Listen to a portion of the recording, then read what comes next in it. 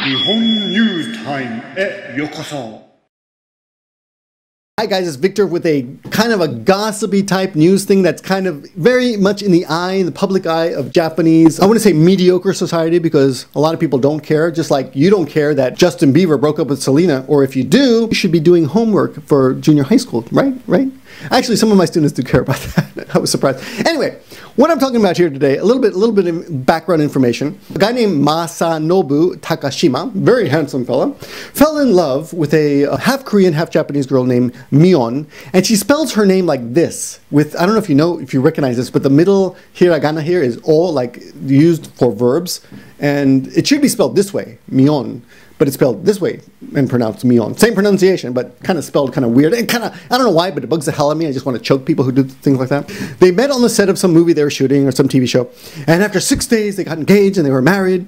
And oh, everything was great. And they declared their love publicly to one another, as they do here in Japan. You know, we don't see this in the States, right? So that's very different about Japanese weddings. They don't interview like Brad Pitt and Angelina Jolie and ask them like, what made you? How did you propose? And you know, they don't ask Angelina, do you think he's going to cheat on you? Because that's what they do here. They ask them. They have like a big press conference and they're dressed up in their wedding stuff, or it's like at the wedding, and they answer these questions, ridiculous questions. Don't you think he's kind of too old for you? Bugs the hell out of me. Long story short, they decided they're going to get divorced. Married 2008, separated 2010.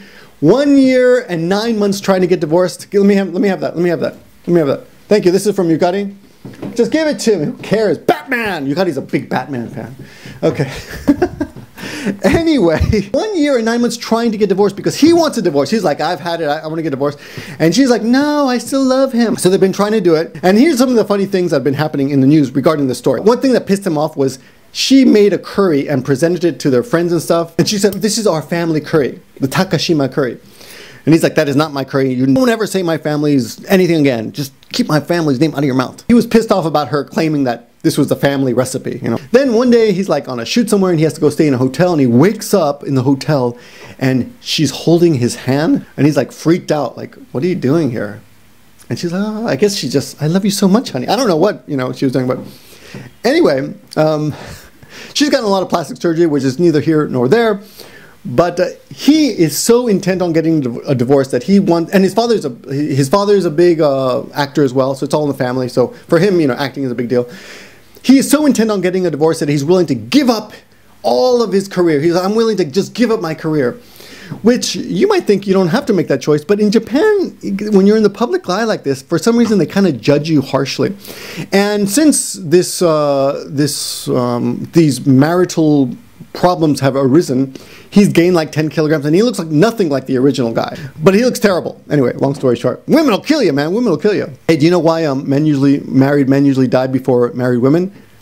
Because they want to. That's right.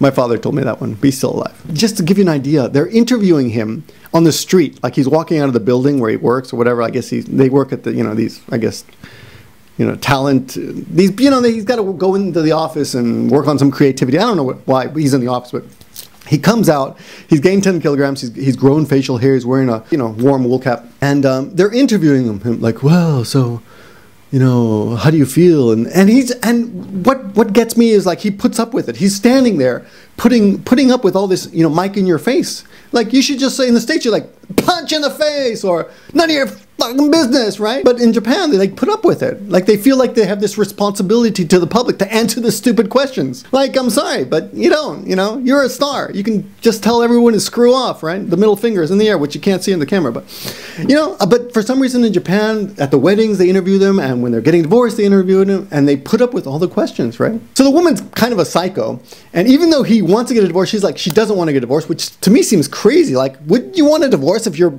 husband said, I want a divorce? Wouldn't you say, okay, fine, you don't love me, okay, I get it, you know? You'd be heartbroken, but you give it to him, right? So at the trial, he refers to her as hikoku. Hikoku means the defendant this and defendant that. And she refers to him as my husband, Shujin.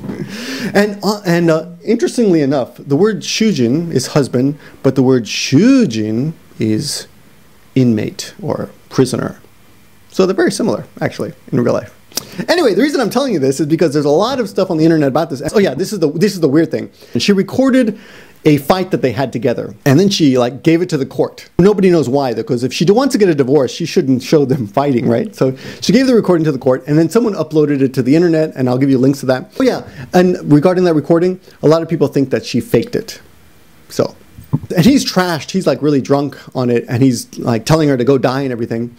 And what I did for great Japanese practice, listening and speaking, is I recorded it using my own voice, and I listened to it and recorded it. So I've made a listening lesson. It's going to be cut up into 2, maybe 3 parts, and the first one will be uploaded after this. So if you want to watch that, go check that out. It's great listening practice, and it'll teach you how to insult your wife, or how to fight with your wife or husband. So I've done it in my voice, and at the end I've added a little clip of the original so you can compare, but you should probably go to the original and listen to it. It'll be very hard for you to understand, but if you read my script, which I will provide on the screen, it was a pain in the ass to edit, then you should get something out of it.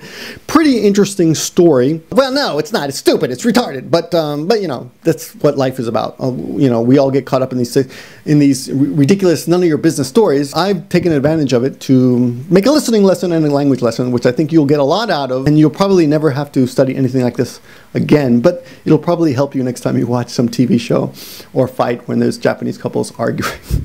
Anyway, my name is Victor.